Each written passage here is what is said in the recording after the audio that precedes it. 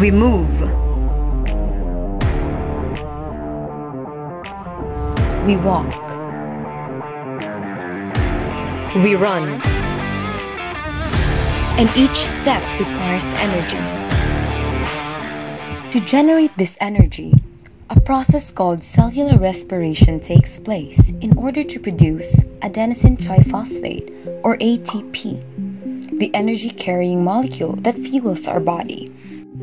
This process has three phases known as glycolysis, Krebs cycle, and electron transport chain. The food we eat is broken down in the form of simple sugars or glucose. In glycolysis, this 6-carbon compound is broken down to form 2 molecules of pyruvate. This cycle occurs in the cell cytoplasm and does not need oxygen. Therefore, it is anaerobic.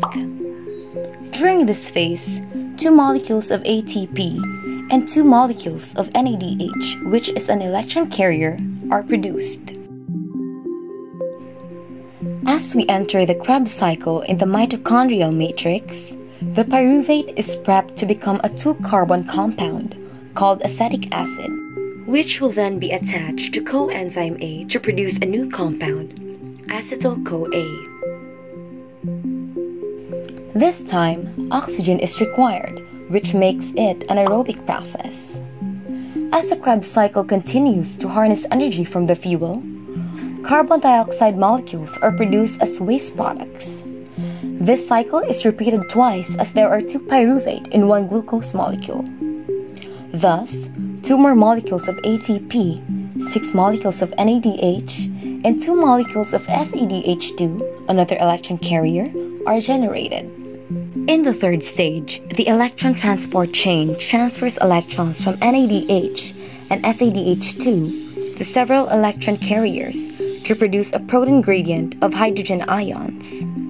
The hydrogen ions will then power the ATP synthase. To put it simply, an enzyme that produces ATP.